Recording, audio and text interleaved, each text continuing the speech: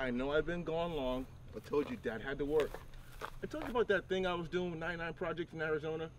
All your cousins out there in Galapagos, they was having a bunch of issues a while ago with like El Nino and stuff, but yeah, man, you know, Dad's back, and I had some cool conversations with all your siblings from Godzilla land. They are massive and they swim, and their hands are way bigger than yours.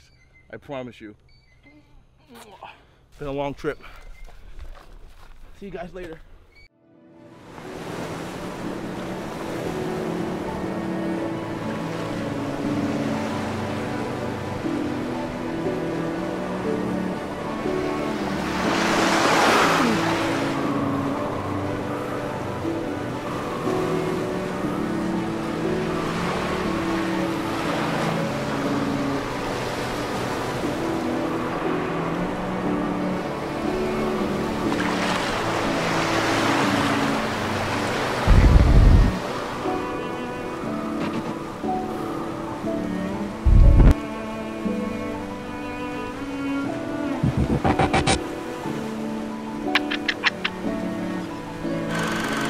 How did I get to the Galapagos?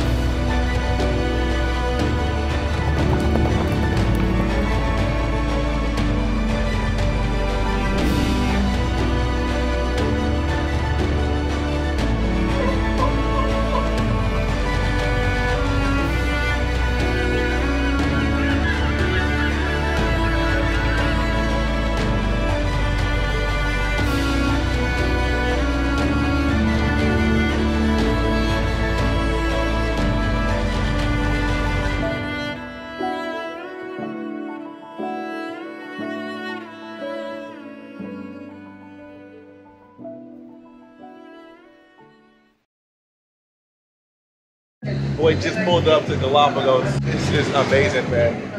As you can see, it may look like a desert to you guys, but we are in the middle of an island, in the middle of the ocean.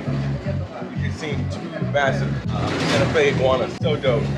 Stay tuned. Oh, buddy, you're in the road, man. What are you doing in the road? Man, there's so many cars and stuff over here, man. What are you doing? I'm too loud. I'm sorry. I freaked you out. I didn't mean to be that loud. Look at this animal. Oh my goodness. Definitely a male. Big long tail. Look at the spurs on his thighs. Thick, round, robust shell. Man, first time seeing this boy in his natural habitat is a beauty. I have a lot to say about these species and a lot of animals that inhabit this land. But this is my first one, so I'm gonna soak it in and absorb it. And I promise you guys, we have a lot of stuff to cover on this episode of Exploring the World with your boy Tarzan. Wow.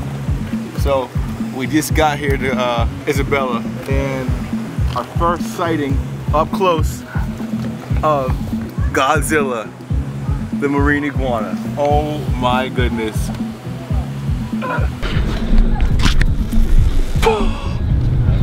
Bro! Okay, so that one back there had to be a female. Look at this thing. Oh my goodness.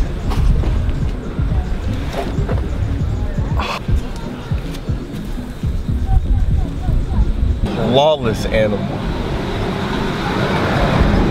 The dorsal spikes from head to tail are completely flawless.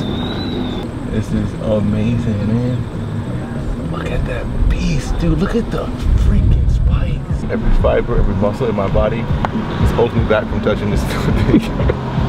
What a freaking awesome place. Iguanas everywhere. It's insane. The first day was all about observation.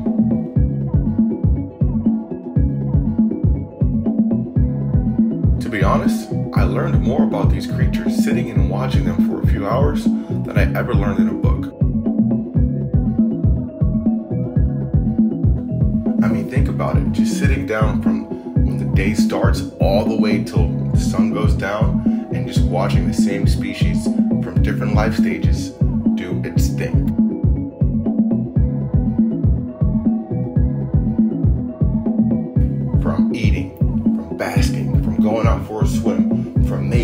fighting, to battling for territory, to battling for females, to communication. It was all surreal, a dream come true.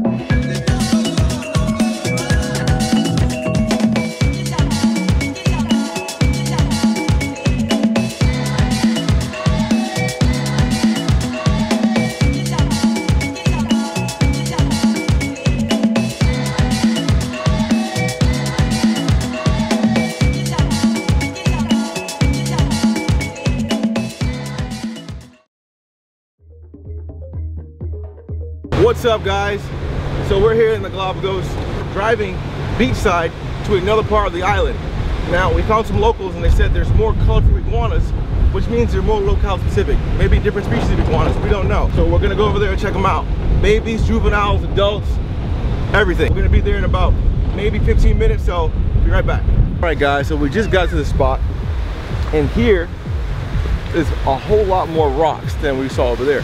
Meaning there's a whole lot more iguanas, more spaces to eat algae, more spaces to see other females, more spaces to bask, bigger rocks, and of course, more food, which is the most important part. Now there's a whole bunch of big, huge males and young males coming up.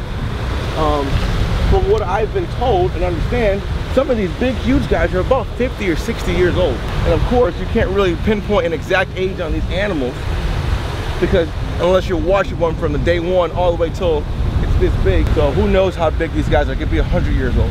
I mean, why would you put it past animal? It looks like Godzilla. Look at that thing, it's amazing. Now, not only is this 1, 2, 3, 4, 5, 6, 7, 8, 9, 10, just 11, 12 big males in a smaller section. And you got all these rocks over here, check it out. If you take a look at his head, you can see that, and his nostrils, he's constantly snorting out water. He's just blowing the salt out of his nose. The salt sometimes keeps getting built up on his face and it just turns to a little salt facial scrub, you know, but of course you can peel off. It's so cool to see just the different adaptations and characteristics each animal carries. And every one looks completely different. This guy over here is a big hunk.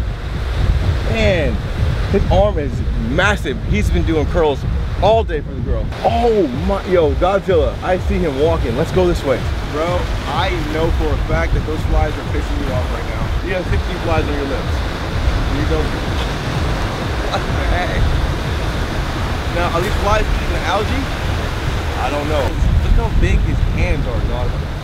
Man's is thick.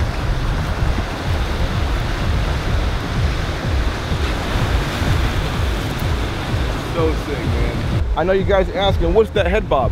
The head bob means a lot of different things. Communication. Hey, back up. Hey, I'm angry. Hey, I want to mate. You know, there's so many different motions of the head that lizards communicate with each other. Now, if you sit here and study lizard communication, you'll understand exactly what they're saying toward each other. Oh, look at this guy. And their hands are, look at that back foot.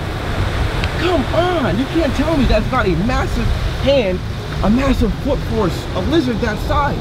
But when you think about them diving down deep, they have to grip on these rocks, you know, to eat the algae. You gotta have big hands to hang on underneath there. Sick, man. Look at that.